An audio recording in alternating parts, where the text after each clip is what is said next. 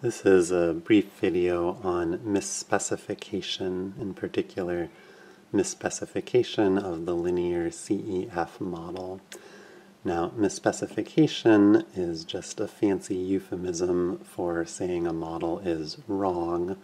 So whether or not the linear CEF model is misspecified or wrong just depends on whether the true CEF is a straight line or not. Now, earlier we looked at the special case where x had only two possible values, like 0 or 1. So in that case, there are only two conditional means, only 2 points on the CEF. So conditional on x equals 0, y has some distribution, and that distribution has a mean, a conditional mean. And then conditional on x equals 1, y has some distribution which has some other mean.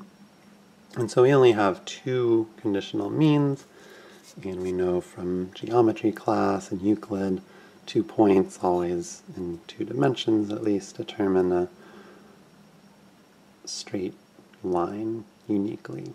So wherever these 2 points are, if we move them both up, still a line. If we move one of them down, you can still draw a straight line through it.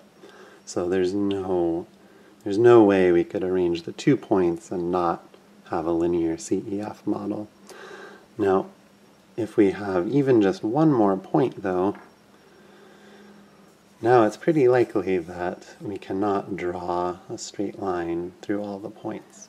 One way to think about this is we could take the first 2 points, which we know determine uniquely a straight line, and see that the third point is not on it.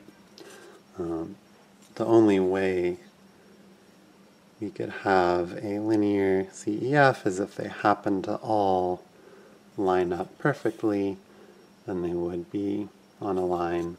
But if we sort of imagine, setting one conditional mean and another one, in general they won't be on the same straight line. And of course, with even more values, you have even more points. It's even less likely that they'll all be on the same exact straight line.